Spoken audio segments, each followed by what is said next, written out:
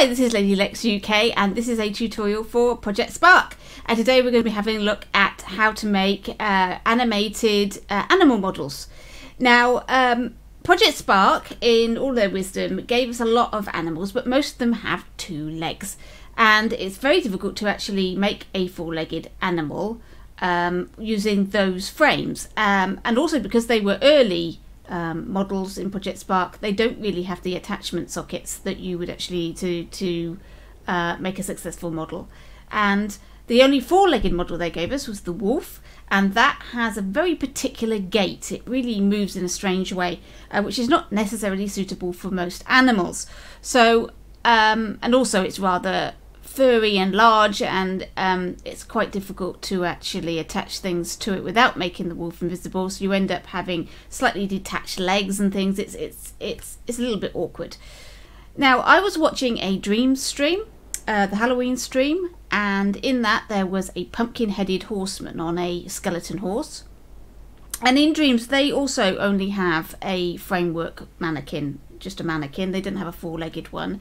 And they asked the developer, how did you do the 4-legged animal? It looks really great. And he said, oh, I use stock frame animation. Just a throwaway line, stock frame animation. There you go, sorted. I've no idea how that was done, but I thought about it and thought, yep, I know how to do stock frame animation in Project Spark. Maybe it will work for us in there. And did a little experiment, and I'm quite pleased with the result. Let me show you what I made. So I fenced off this area here, and I have a lot of horses all running around. Now, I'm not an animator. I don't do animation. And so the animation is okay. It could have been better, I think. A bit more practice. And also the legs are bones. You probably want to make it a little bit more fleshy looking, maybe using stones or something.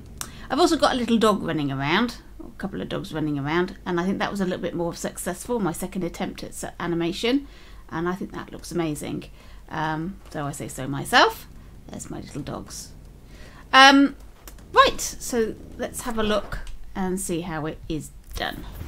Right, first of all, you need to know that the horse itself does not move. It is attached to a logic cube. This is the logic cube at its feet here, and that is the object that moves around, and it moves around using a wandering villager brain, which I've put in this cube. Now, the reason I haven't used it directly is because I need to change it a little bit, because the wandering villager brain, it stops and starts. That might be okay, but I don't want it to do that. I want it to continually run. So I've amended it slightly, and I've also put in some sounds, some footsteps and some snorting. So here is the brain that I've altered. I'll just show it you. I don't need to go through it. And I've added this extra thing at the bottom to stop it from running off and getting stuck in the fence. Sometimes it does, but the idea is it's going to come away from the fence if it gets too close to it. So there we go. So there is my wandering villager brain that I've put into my horses. And also the dogs as well. They use the wandering villager brain too. So here is my horse, and as you can see, it comes with a lot of parts, and it's attached to this logic cube. So let's go into that first of all. So here is the once add brain logic cube, and that's that wandering villager brain. I've set the pace to be a little bit faster. I'm not sure whether that actually does anything, but we'll, I think it makes it a little bit faster. That was a little bit slow. And here is all the animation code. I'll explain that in a minute. And if we go right down to the bottom, this is which is what plays our animation. So let's have a look at the horse. I've glued it all together. This is all glued, so let's unglue it so you can see how I've done it. Okay, so I'll show you. I've got back legs and front legs. I've called these F1 through to F5, so there's 5 frames of animation. So I've made my legs as the animation. That's number 5. And these are the front legs.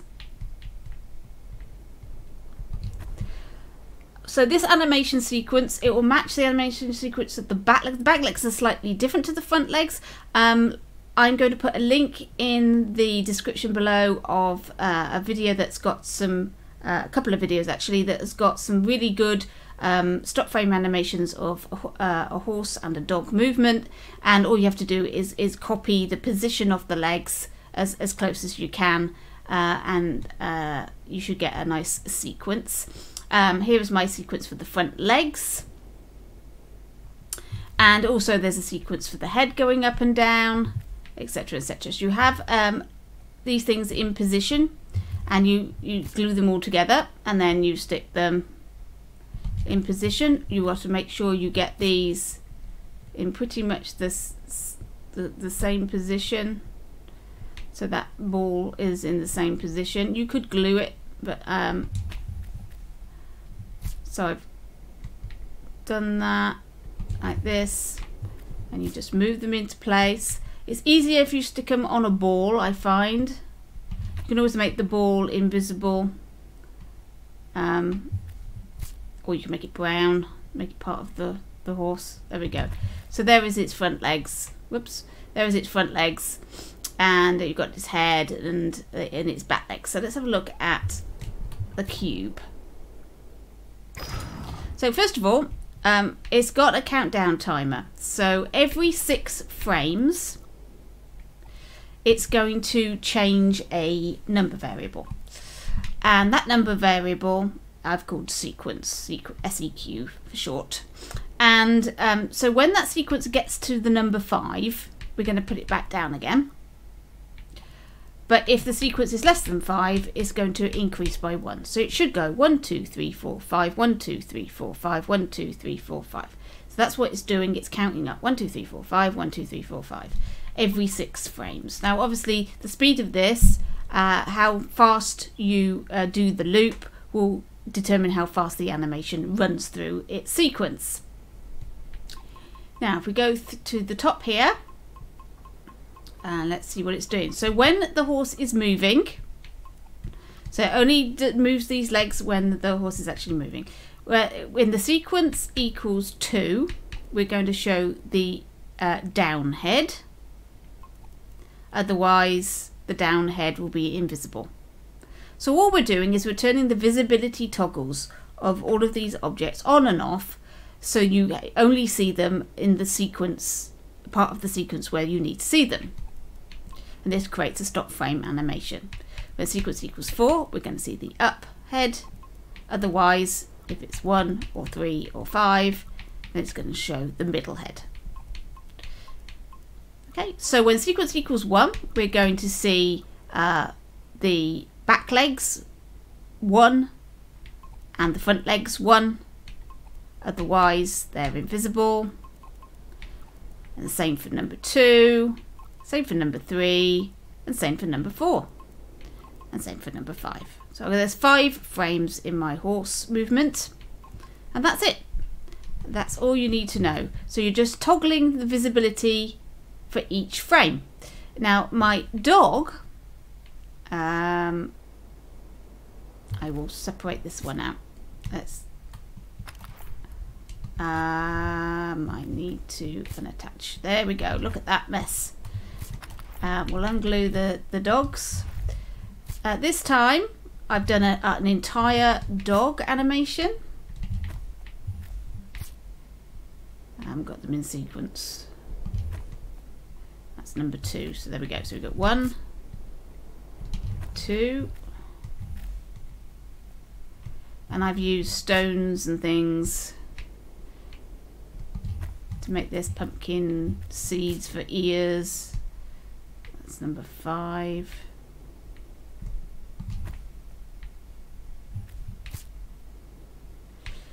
And as you can see, there is a lot more animation frames for this dog, which is why I think the dog was a bit more successful. The more frames you do, obviously, the more fluid the animation will be. So we go. That's frame number 10.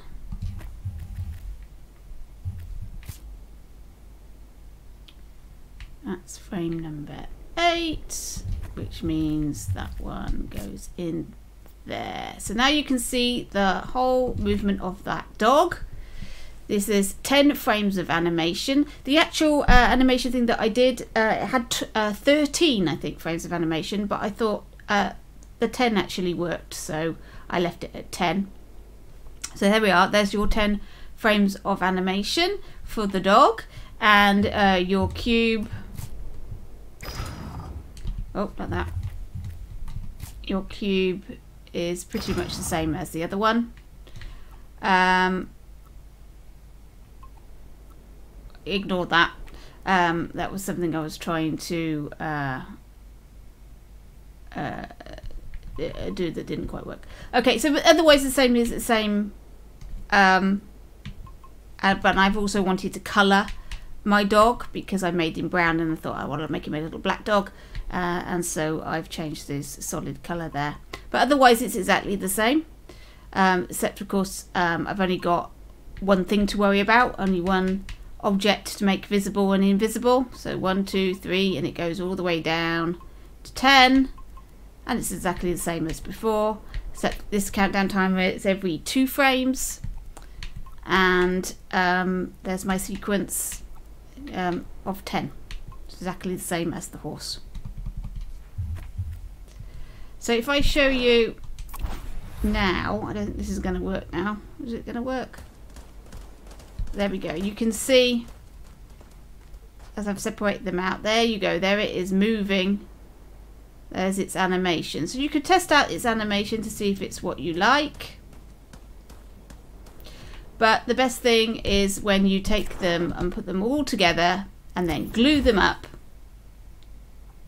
and then stick them on your logic cube. Your logic cube will then run around and your animation will play and move with your cube. It's as simple as that. It's a lot of work to get the animations done. You might be spending a little time doing this, but the best way to do this, by the way, is to take your frame, clone it, and then unglue it, move your bits and pieces around, rotate it, you know, whatever it is that you need to do. Let's move his leg like that. There we go. That might be all you need to do for that frame change, and then you just edit the whole thing. There we go. Then glue it back together, and there you have your next frame. It's a very good idea to name your frames so you don't get confused. Remember to do it straight after. So that would say that's frame 3. So there we go. I've created frame 3. It's very important. Otherwise you can get confused about which order these things are in. So that's how you do it. You glue, change, re-glue, copy, change. That's how you do it. So there you go. There's how to do animal animations, and obviously you can do other animations as well using this method. But I showed you animation before that was pretty static and did not move. This is moving this time, and I think it looks quite effective. So let me know in the comments what sort of things you would like me to see, like me to make in Project Spark, and I will have a go for you. And if you've managed to use this technique and made your own animations, I'd love to see them. Please post them up on the Project Spark Team Club. Right, thank you for watching and keep sparking.